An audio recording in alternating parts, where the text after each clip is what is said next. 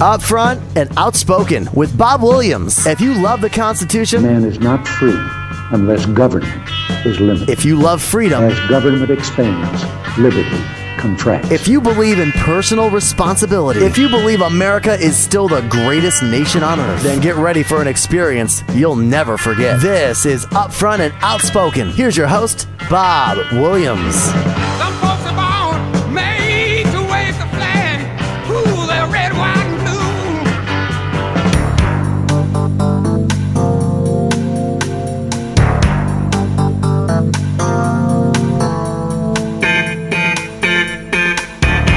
And good Monday morning. This is Upfront Outspoken. Of course, I'm your host, Bob Williams, with you here in Savannah. I'm going to give you a heads up right here, right now. I'm going to shake you up a little bit harder than I've been shaking you up before.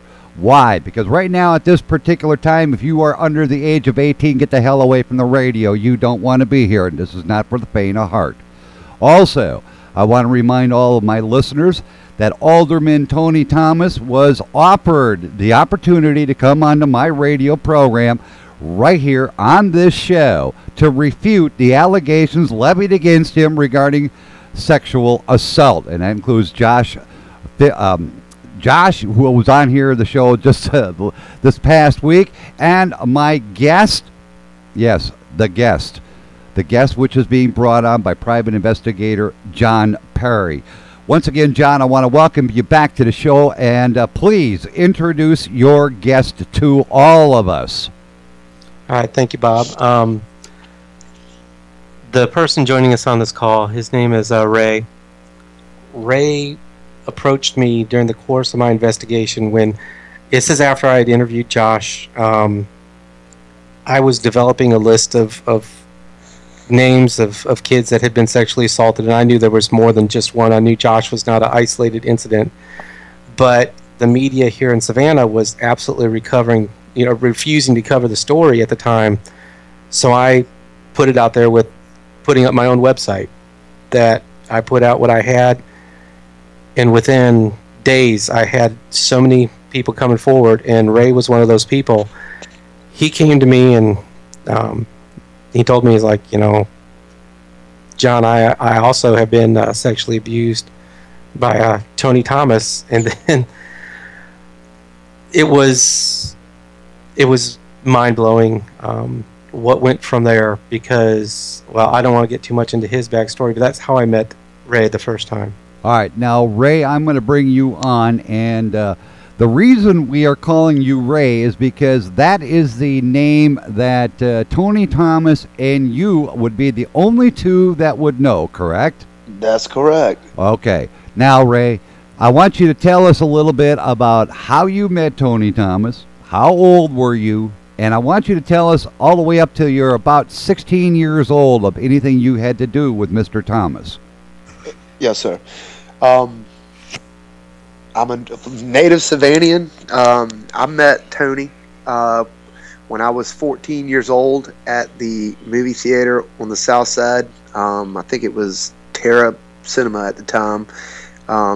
This was, early 90s. I was 14, and a group of my friends and I were in line to see some movies.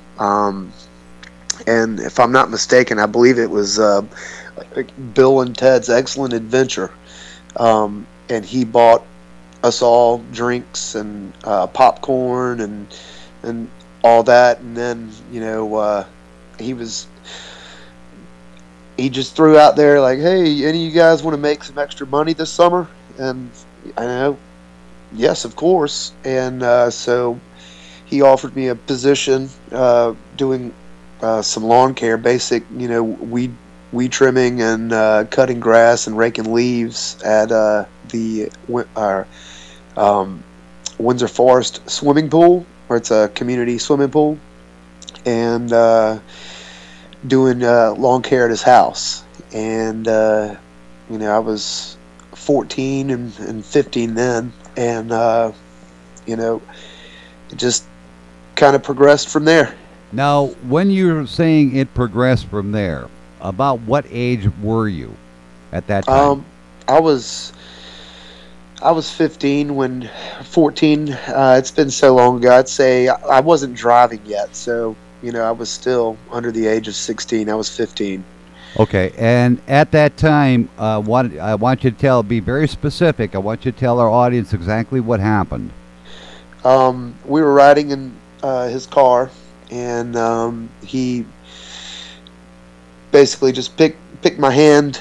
We were riding down, I think it was the Abercorn, and he just picked my hand up and put it on his leg, on his thigh, and I jerked away real quick, and I kind of looked at him, and he'd pull it back over there and sit it on him, pull my hand back and put it on him, and he'd get angry, and he'd say, "You're my sweet baby now," and all right, his exact words were, "You're my sweet baby now." Yes. Now, pardon my ignorance here, but I'm from the north. I'm going to tell you I'm from the state of Missouri, but I'm not. I'm actually from the state of Wisconsin. So, in Missouri they say, they're the show me state. So tell me exactly what you interpreted him saying that as. Well, being young like that, when somebody says something to you like that, you kind of look at them in shock and awe, because you really don't know what that entails, But I quickly found out that that meant that he was going to be trying to go crazy on me. All right, by saying a short time later, how long later? Just every time he'd pick me up, it was always, come here, come over here, give Daddy a hug, or give me some sugar. Now you're 15 years old, and he's asking you to give him a kiss, correct? Yes, sir. On the cheek, what? Yes, and then he'd give me a kiss right there, and he'd point to his cheek. Okay. And he'd say "Come on, just give me a little peck right there," and you're like, all right. So you give him a kiss, and he turns over and plants one on you. All right, planting it. What do you mean? Sticking his big lips all over your face. No, I don't want you laughing about this, Ray, because the simple fact, this is very serious business here. I know. Where did he plant it? On my face, on my lips. All right, that's what I need to know. I mean, granted, it's going to be graphic, but we need to know the specifics, because you are the only one privy to those details, other than Mr. Thomas. So right. in order to be very specific, I need you to be specific and keep a straight face in doing so, even though now it might seem funny. But it's definitely not funny. It's one of the ways I cope with it. Okay, great. All right, now. At this time, when he was asking you to give him a kiss, to do that, how long after that did it become more and more sexual? I just, each time he'd pick me up, it kind of progressed and progressed and progressed. And if you didn't, he'd threaten well, I'm going to deduct that from your pay, or you need to start finding a new job, or something along those lines. Okay, so over a progression of time, it started to get more involved, correct? Yes, sir. And he'd tell you, if you tell somebody, I'll have to hurt you. He'd have to hurt you. Okay, so that's the normal. And he'd always say, I was a United States Army Ranger, and I can make things happen. Well, I was an MP in the Army, and I could say that, but it sure in the hell ain't going to happen, because I'm long out of the service. I mean, but, we're talking Tony Thomas here. He's going to use everything he can as an intimidation tactic to you to keep you quiet. And now, John, I want to bring you in on this. You've heard what Ray has said to this point. Now, I need you, from your investigations, how much of what he has said is accurate, and if so, how much farther did you go to make sure that what Ray has been saying here and now is accurate? Well, one of the first things that Ray told me when we met was, he's like, he's very serious, and he knew the conversation was being recorded. He, my wife was there taking notes, actually, just because I wanted witnesses to let him know, understand the gravity of what he was about ready to to jump into. And he's like, listen, John, part of my defense mechanism is lying, because I've had to be a chameleon. Because when I met Ray, he's in his 30s now. And as you just heard, his abuse started when he was 15 at the hands of Tony Thomas. And that's a long time. So the question I had was, why did you stay?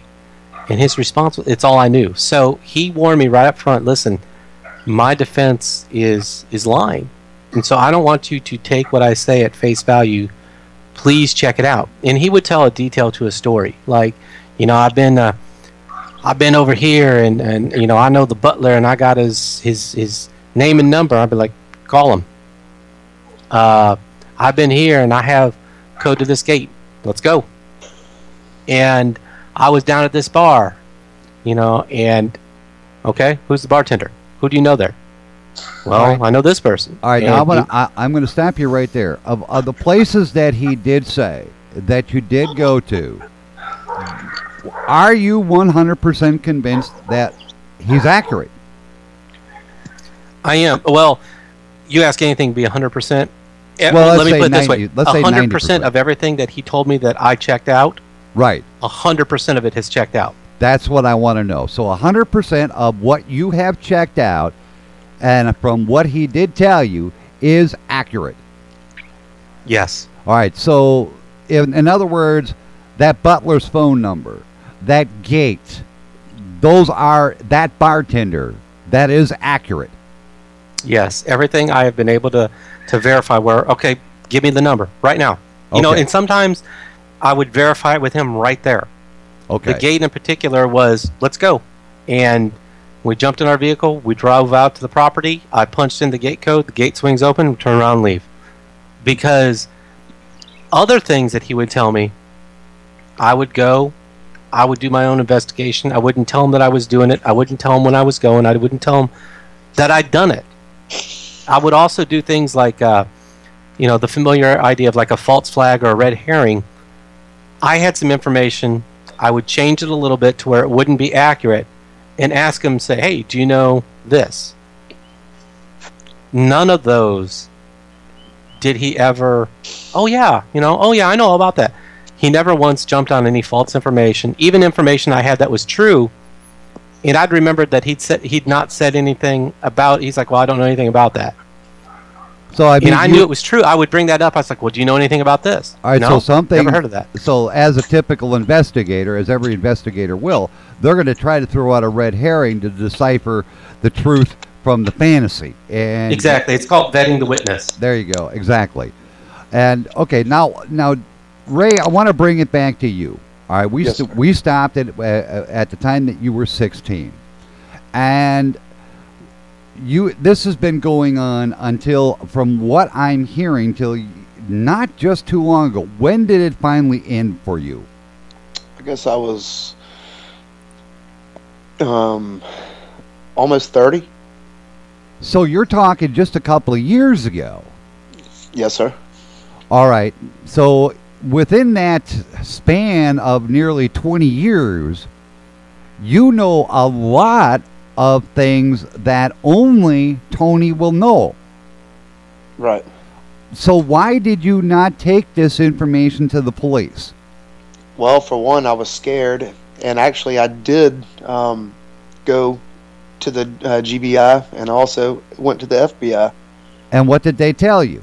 Well, the FBI or the GBI said that there's, you know, he said, I believe everything you're saying. You know, I've heard it, and you're not the first person I've heard it from. But we're, it's an ongoing investigation. All right, so they told you, and this was how many years ago? This was 3 years ago. All right, so 2 years ago. I'm sorry. All right, so they told you back in 2013 that there is an ongoing investigation, and that investigation is specifically on Tony Thomas? Can you say that again?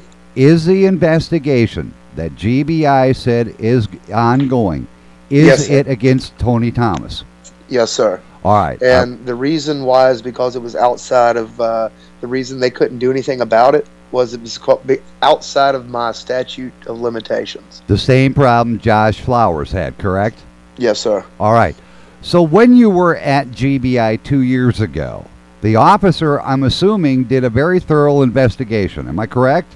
Yes, sir. How long would you say you were there with the investigator? Hours. Hours. He took notes. Yeah, I drove 100 miles to go do this investigation. But I'm saying, I mean, the investigator, did he take notes? Did he videotape it? He recorded it. He took, he had basically a spiral bound notebook, a fresh one, and when it was all said and done, it was about 3/4 full. Okay. And now, John, I want to bring this back to you. All right. We know there's an ongoing investigation. Now, obviously, they have a ton of information there. And I'm sure you've been snooping around, as all PIs do. You've been making the inquiries in the GBI as to why this investigation has not gone any farther. What have you been able to determine? Just the biggest thing is the statute of limitations, and it's very difficult for the victims to approach the GBI. The same investigator, who I believe was very sympathetic, also said to me when I gave him a list of over 30 kids, and I want to be clear, this list that I gave him the names of over 30 kids that I have at least 2 people who said this kid has been sexually abused. And Bob, I've been contacted and spoke to 9 separate individuals that have told me very similar stories. I have not, other than Josh Flowers, who I did not know was a victim when I went to him, I have not actively sought these people out. So there was one exception that I told the person it was safe to come forward, and he did not react fondly, and I've never pushed because that's, I don't feel that I'm not, I've said it before, but I'm serious when I say that I don't want to re-victimize these kids. So I was hoping that the GBI would be able to do it. The agent looked at me and said, well, these kids need to come in on their own. And when they have no legal recourse, even if they came in, there's no good that's going to come of it. So they just feel, well, I'm not going to do anything. Now, on Friday, we know for a fact that the Georgia legislation is going to be voting on a new bill, which is called H.R. 17. We understand it also passed the Judiciary Committee. That bill, are you anticipating it to be passed by both houses? I am hoping so much. And I tell you what, anybody who is in Georgia listening, if you have children or know somebody who does, or you are a child at one time, so that's pretty much everybody, and you don't think that sexual predators should be able to victimize kids and get away with it simply because this is the thing, Bob. These kids have 5 years from the time they turn 18 to come forward.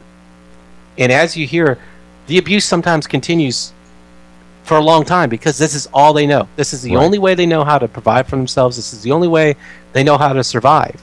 Now, it's the same thing that you have when somebody's a rape victim and they let that person continue to rape them. I mean, it is. There's been psychological study after psychological study to show this is not an uncommon thing. They have 5 years to come forward. Well, so our goal is to change that. I'm sorry. Well, that's fine. With this new legislation, however, they have until they are 35 to actually file any kind of charges, or 2 years from the time the legislation takes effect. Am I correct? Well, currently the only way that it is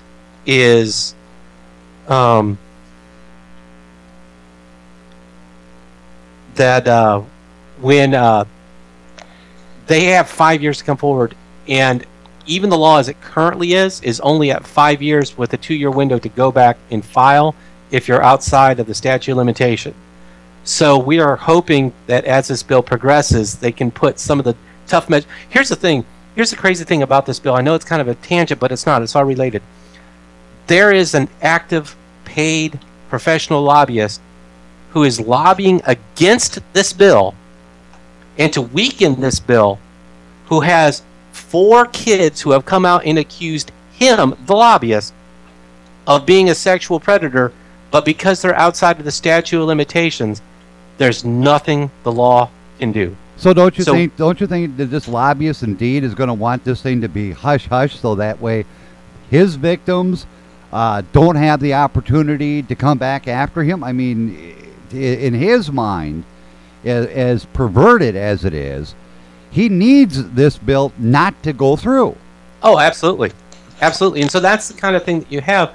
And I'm not trying to say if you don't support this bill, you must clearly be a sexual predator. But I ask people, what logical reason is there to not support this bill? You know, there's still discovery. This isn't a free-for-all where it's going to open up. I understand there's a lot of senseless litigation, but when these kids only have 5 years to come forward, that is ridiculous. And if this bill goes through and it is passed, how much teeth does it put back into the law?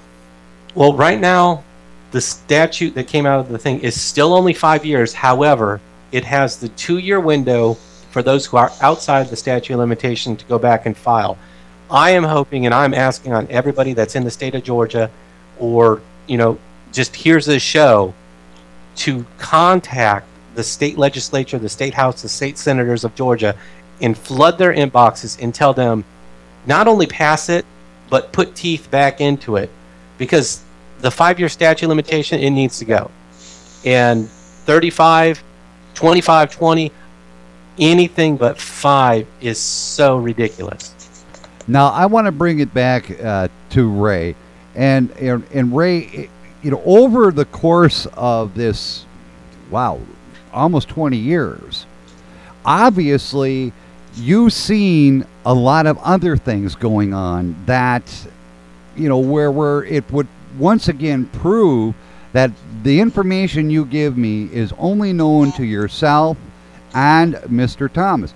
Can you be very specific as to some of the, shall we say, areas you and Mr. Thomas went when you were underage? Yes, sir. We've been to Savannah Day. We've been to Disney World. We went to Key West.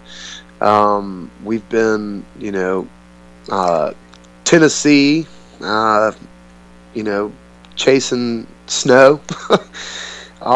Just all kinds of different places. All right, and in those, some of those places, Disneyland, like you said, Tennessee, the Florida Keys, at this particular point, the relationship that was developed between you and Mr. Thomas was no longer an employer-employee, but you were basically there to satisfy his sexual urges. Would that be correct in stating? Well, I was an employee, and I would, he paid really well. He was paying me almost $30 an hour. But that's not what I asked. I asked that during the times that you were at any of these locations, did he or did he not actually sexually assault you? Yes or no? Oh, yes, he did. That's what I asked. Listen to the question very carefully, Ray. All right. Now, at Disneyland, at the Florida Keys, in Tennessee, were you the only person with Mr. Thomas when this happened? Yes or no? Yes. And then sometimes there would be more than myself. There would be other kids my age. Wait a minute. So you're telling my audience right now that there were times when you were not the only minor present? That's correct. Okay. And these minors were there for the, I hate saying this, but this is the only way I can put it, were there for sexual gratification of Thomas? Yes, sir. It starts off as grooming, like, let me get you a watch, or you need a pair. Let me dress you up. I'm gonna take you shopping, and haircuts, you name it. Take you to get a pedicure or a massage, and whatever it would make you feel better, he would go out of his way to help you out. Okay, now I'm going to ask you again very specifically. name one time, and I want you to be very specific as to where it was, and if you can remember how many people were in attendance, both minors and adults, outside of the state of Georgia. Where was the first time you can remember more than one person, a group of youngsters, and more than one adult that were actively participating in this? Key West. Key West. All right. So here you are, a minor. Now I want to get this very out there, folks, right flat out. By what Ray just said, he was taken across state line into Florida, into the Key West, violating federal law, and yet the feds won't do nothing. John, what have you found out from the feds, if anything? The FBI has not been forthcoming with what they're going to do. The GBI has the investigation right now, and not through the current investigator, but other ones have expressed that their fear is the GBI is going to have to do all the legwork. The FBI swoops in. So there's this. Yeah, I know. It's very difficult because of the statute of limitation. So to go forward with the investigation, they're afraid that there's going to be a territorial issue. Right. That always is when you got the feds. But I'm saying, Ray just got done saying right here that him and several others were taken across state line. These are minors. Whoever Thomas was associated with at that particular time, and Thomas was part of this, he violated federal law, and I cannot fathom the fact that the federal government, even though Georgia law says that, it's beyond the statute of limitations, feds don't say, hey, we've got something here. Well, and I want to touch on something, because I know sexual abuse is difficult sometimes. It turns into a he said, she said, or in this case, a he said.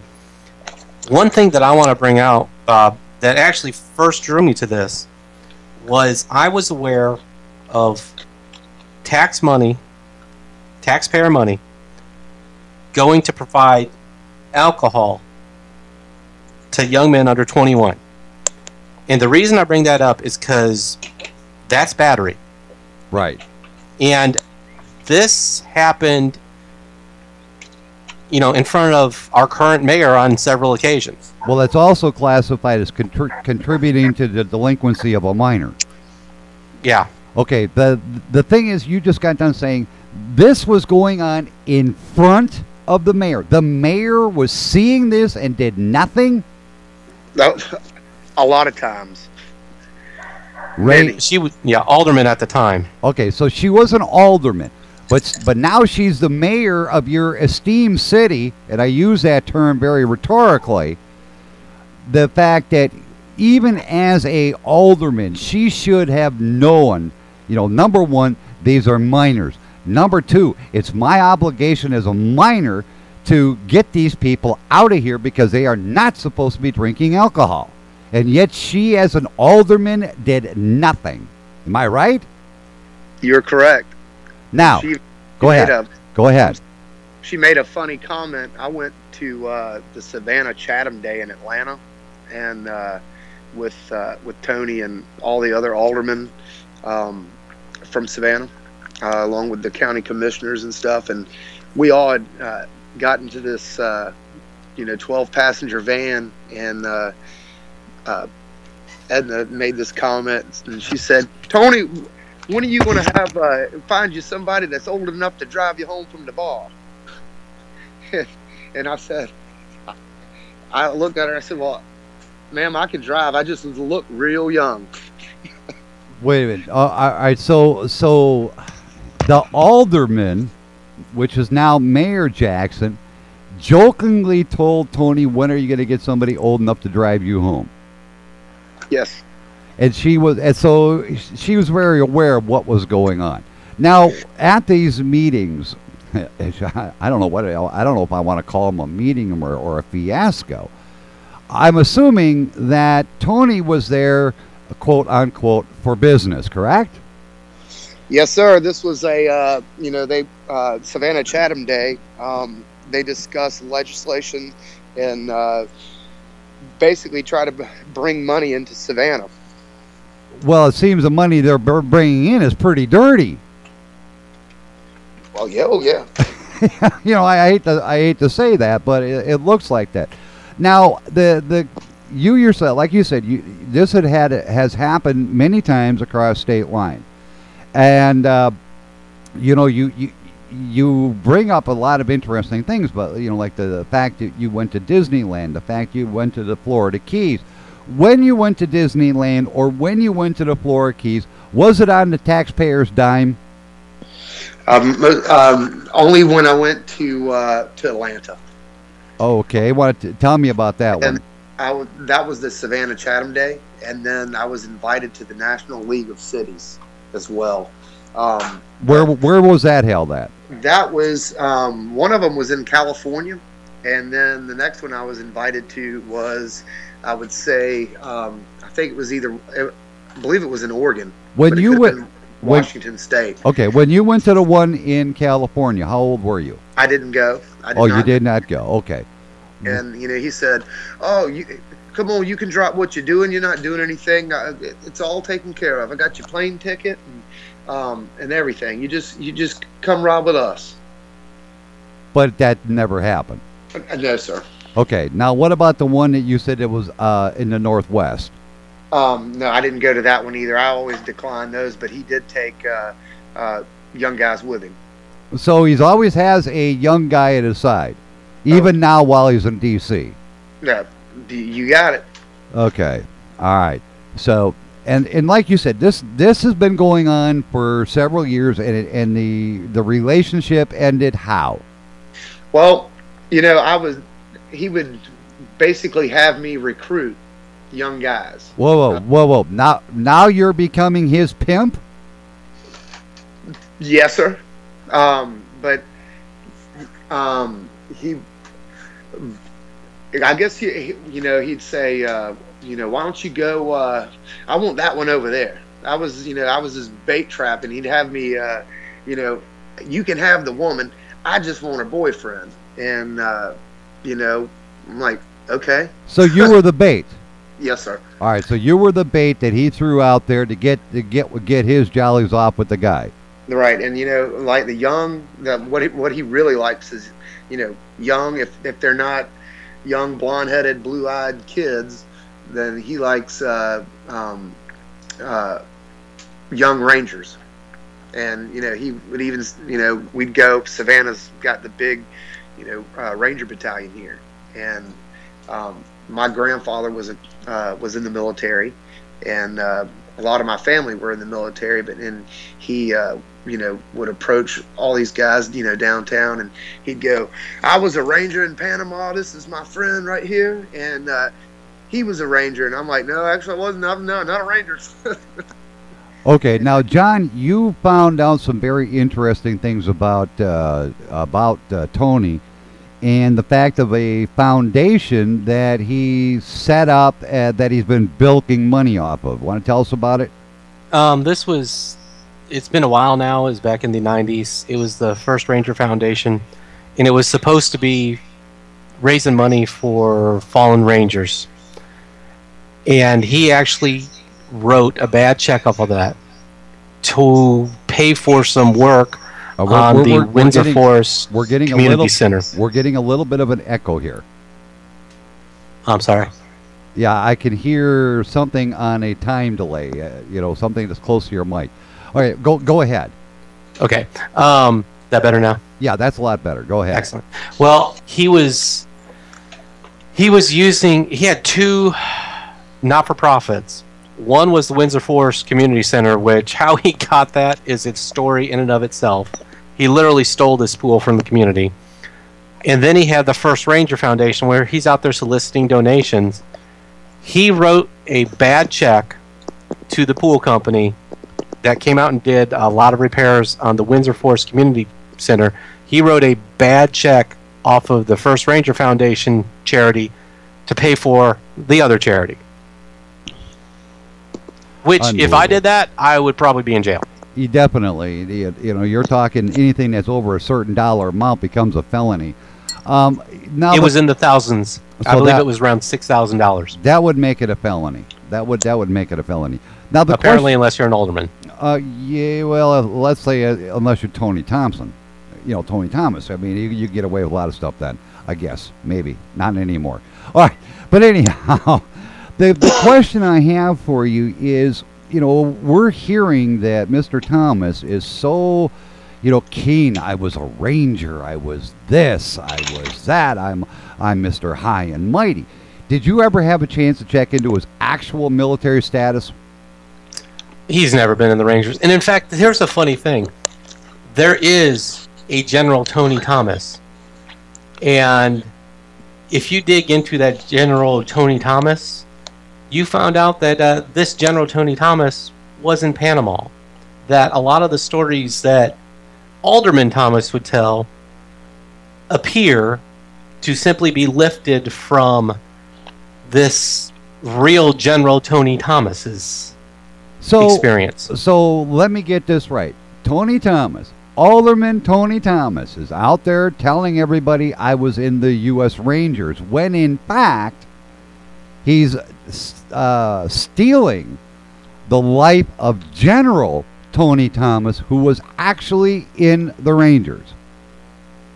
Yes, and it's funny the way he does it. Anybody who would verify it, like a reporter, well, you know, I just have a great love for the military. Wait a minute, but he's Ray and other people, Ray is far from my only source on this. Alderman Thomas actually would carry prestige coins, which I'm hoping that, you know, if you served in the military, you know what a prestige coin is. And he would present these coins and tell this story of how he was in, you know, Ray can tell it much clearer and much more accurate, but he would tell this not to people who are likely to verify it. And I've said this from the beginning, Alderman Thomas is a very sophisticated sexual predator. He has his shtick down. He has this pattern.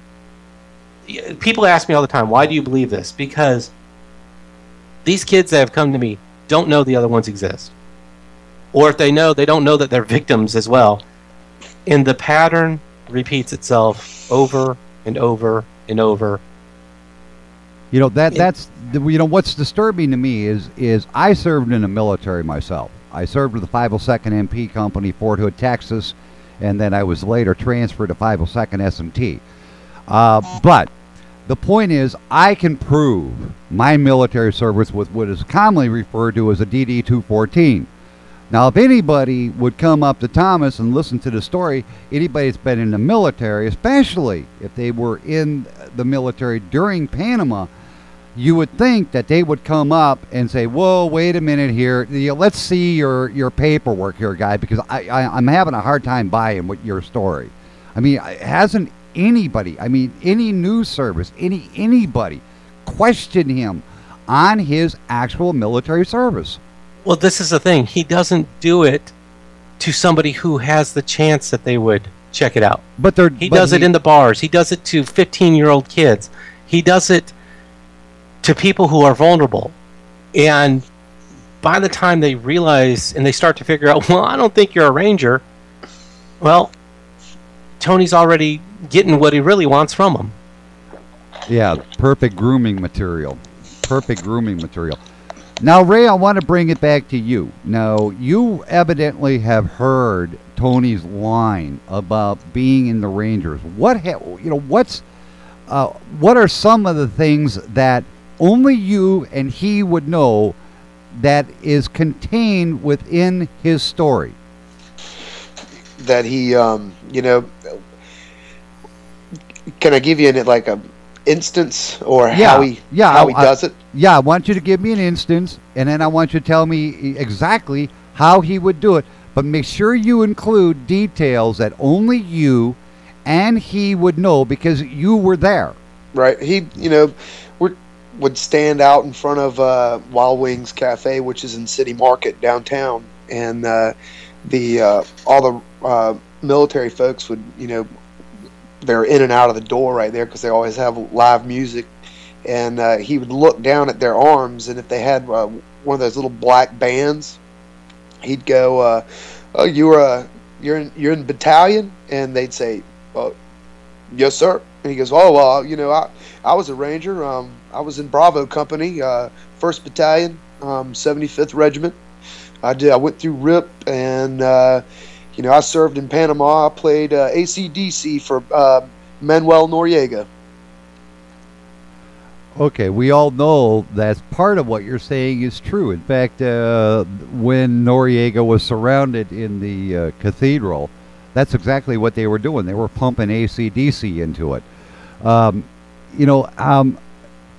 you're saying, it sounds to the average person, okay, well, this guy's legit. But, I'm encouraging everybody.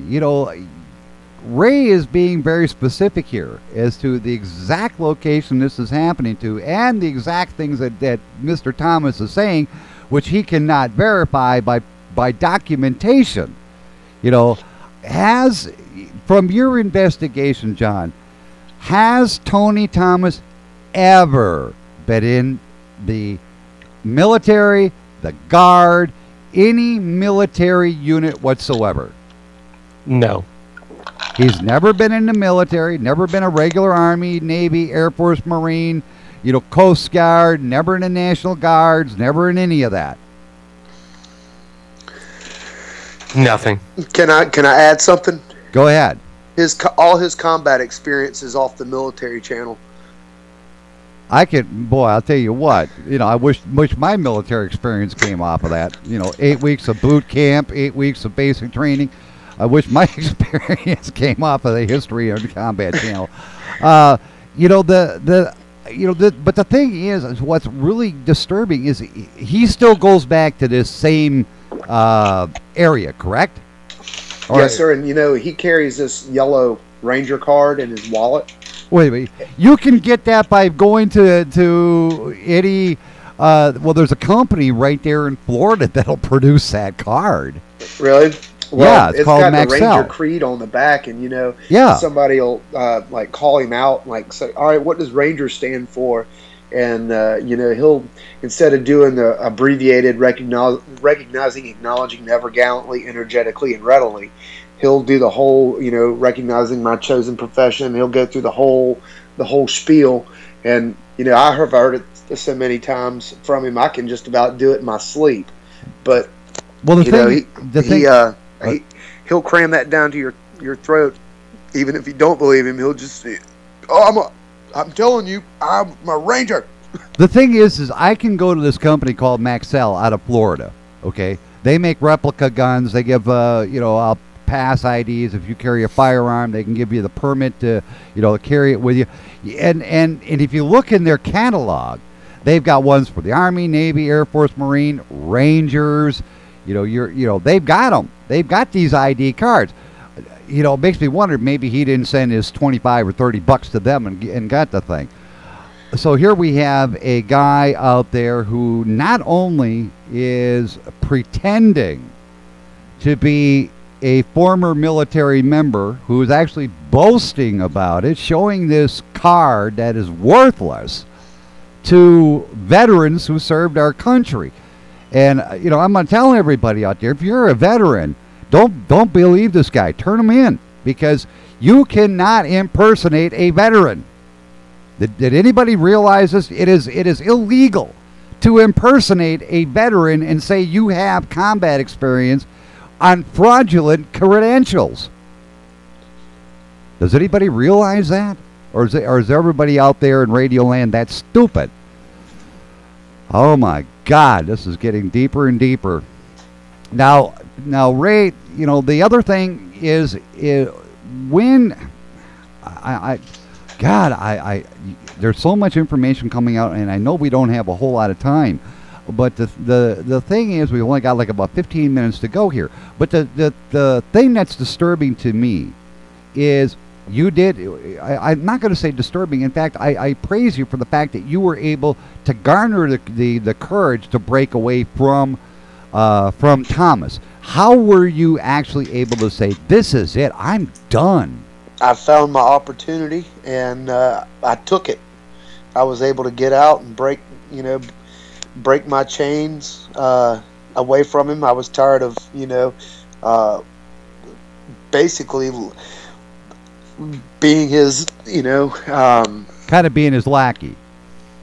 Yeah, and I would have to vouch for him. Yeah, da da da da da, because as he always says, Daddy gets what Daddy wants, and I was just tired of being. I was not proud of what I was doing. I was not proud of the crowd I was hanging around, or his friends, his everything about him. It's awful. He's 100% devil. Now, the question I have to ask you is the same question I asked Josh. Okay. Now, since you severed the ties, I'm going to ask you, and I want you to be very clear. And if you have anything that might be held that somebody could say that they could turn around and blindside you with, I need you to come perfectly clear, perfectly honest, and coming clear. Let's clear the table. Since the time that you broke away from Mr. Thomas, have you had any police contacts? If so, to what nature and to what degree? Police contact is in arrest. Any type of arrest, any type of a pending litigation. Oh, yes. I went to. I had a criminal trespass charge brought against me, but it was dismissed. That is the only thing on your record at all. Yes, sir. And it's not even there. All right. Now, John, I know you're going to do a background check. You're going to do the same thing. You're going to run a police check on him. Is what he's saying accurate? Yes. All right. So the only thing that was since he broke away from Tony Thomas, and even this, I know there was, I'm not going to drag that out because it was while he was with Tony, there was things that had gone on. Like you said, he was running with the round crowd. He was making bad decisions. And if you want to talk to him about that, I have no problem. I'm interested in his behavior since he broke away. And I was aware, and honestly, if it's okay with Ray, to share just a little bit of the backstory about the criminal trespass. Okay. Drinking, arguing with his girlfriend. Okay. I mean, that's what it amounted to that night. All right. Now, Ray. And it was non-domestic. Okay. Now, Ray, I'm going to ask you, prior to you breaking away, obviously you had a few run-ins with the law. Am I correct? No, I've never even had a speeding ticket. Okay. There. See, the implication that John had was that you did have a few, and I wanted to get it right from you. So during your entire lifetime, from the time that you first, we're going to say from the time that you were 14 when you first met this nutcase, till just a few years ago, and even now, you have a, almost stellar police record, correct? Right. I've only been, stupid things, but I've never been in jail other than for criminal trespass. All right, and even that was later dismissed. That was dismissed. Okay, all right. John, I'm certain you know why I asked that question, don't you? Oh, they'll be doing background checks and pulling records and trying to discredit him. And I've had people say stuff about Chris, and I was like, I understand. Yeah, he already told me about that. Now, the other question I have for you, Ray, is the fact that just a couple of days ago, okay, now I'm gonna rattle your brains a little bit here. Just a couple of days ago, on Friday, I believe it was, you were in a restaurant. Would you please or a bar or whatever you want to call it? Will you please tell us where you were and what happened? Is this for me or for John? This is for you, Ray. Okay. I was there, and Where exactly were you? I was at Spanky's on the south side. Okay. And Tony's actually not allowed to go into Spanky's. Okay. But what transpired? I was sitting there and having a chicken finger basket and a sweet tea and some of Tony's younger friends, younger grooming guys, or whatever you want to call them, were in there, and I actually saw it was Tony's campaign manager. Who's that? He's got, I don't really know his name. I'm know sure John exactly does. what he looks like, though. I'm sure John knows who it is, but go ahead. And I saw him, and when I went to Savannah Day, we were at the Hard Rock restaurant, talking with one another, and we were in there, and these guys came in, and then they just they surrounded me, and they were not happy with me because of this whole Tony thing. Now, this is what happened on Friday, correct? Yes, sir. All right, so the campaign manager of Tony Thomas's was in this establishment. Obviously, something transpired where he must have seen you, or these cronies of Tony saw you. And a few minutes later, how long would you say, 10, 15, 20 minutes later? About 15 minutes. About 15 minutes, you were approached by how many people? There was 4 individuals there. So there were 4 people that did come up, that did approach you, and what did they say exactly? They're going to beat my ass. Those are their exact words. That's their exact words. Did they say why they were going to? Yeah, for trying to get Tony in trouble.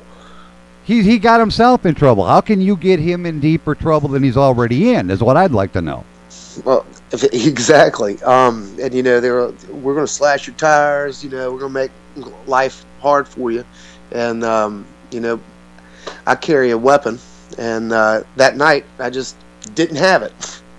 All right, now when you say you're carrying a weapon, what type of weapon are we talking about? Are we talking a pistol? Are we talking a knife? What are we talking? We're talking about a Glock. All right, are you licensed to carry it? I have a concealed weapons permit. Okay, that's what I want to make sure, because like I said, all right, I want all the cards on. I don't want to be blindsided later by something here. Now, John, Ray said it was Tony's campaign manager in this establishment. Who is his campaign manager? I will be. Hang on 1 second. I know the first name for sure is Dave. I'm not sure of the spelling of the last. And that's, I got to admit, and all cards on the table, I did not enter the restaurant there. But Chris contacted me, and I did go up there and make sure he made it to his vehicle safely. All right, so what Chris did was, Ray, excuse me, sorry about this. I'm looking at notes. Yeah, I'm sorry. I'm getting everything confused. I've got somebody else on my mind that I got to bring on a couple days, Chris Gantry. But Ray, the thing is that when this happened, when this did occur, what was your first instinct to do? Did you go tell somebody what was going on, or did you just kind of, pick up the phone and immediately call John? What did you do? No, I moved from where I was in the restaurant to the bar where there was more people. I was really the only table there. It was kind of late. I was probably the last table before the restaurant, was closing, and I came in there. I was starving, and I wanted to get something pretty quick. And chicken fingers are delicious at Spanky's. I have never had the opportunity to be there, but under the circumstances, I might want to avoid it. But the thing is you've been very, very precise that you went to the GBI, you've talked to the feds. Have you ever taken your information to the local media? I'm talking the newspapers, radio stations, TV stations. Have you ever taken it to them? I have. And I did an interview. They did a video, and it was about an hour long. And it's just Savannah, and they were going to, something happened, and they just wouldn't do it, and it was over their heads, or the guys in bed with Tony or something. I mean, it's, this whole city's corrupt. There's nothing in this city that's that's good, really. What Except station? for some of the people. What station was it that you went to and they did the video? I believe it was WJCL or no, WSAV.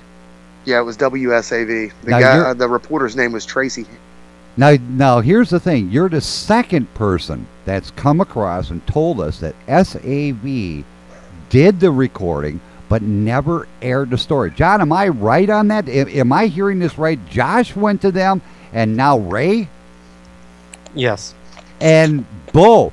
They now have two victims who have come forth, have it on video, but they still are sitting on this?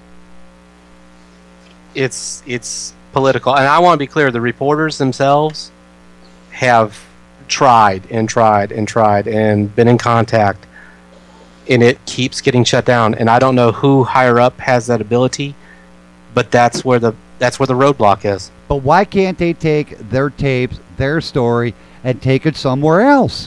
What's preventing them from doing it? I mean, we heard about it all the way over here in Oklahoma, and I'm going to admit, I was questioned by an individual on Facebook as to why am I so concerned about Savannah? When the question should be why should I not be concerned? I'm a journalist. It's my responsibility to get the facts, to get the story together, to air it, no matter who it hurts, no matter what's going to be said, and leave it for the court of public opinion to decide what they're going to do. What I am intolerant of is media that are right there on the scene, has the story, but refuses to do anything. That's my rant, I guess you could say. But this is intolerable. It really is. Well, Bob, I think that for those of us that live here, the fact is the problem, it just seems insurmountable. It seems when you're faced with this level of corruption, I mean, for crying out loud, our now mayor, Edna Jackson, has known about this for years. I provided the very first time I was on, I provided you with the audio of her violating Georgia law in order to force me to give her my entire contact information. Right, which is a violation of the election committee's procedures. That letter from the Georgia Department of Law was very specific on that. We've only got about 3 minutes to go here, and I'm going to ask Ray, if this law, H.R. 17, passes and therefore opens the window for you as well as for Josh. I mean, I've got Josh's answer, but I need to hear from you. If the law passes, if the governor signs it, will you or will you not go down and file a complaint? I'll be there the next day. All right. There you go, folks. Once again, Ray, I thank you for coming on. John, you too. I want you guys to hang on for just a moment. Everybody else.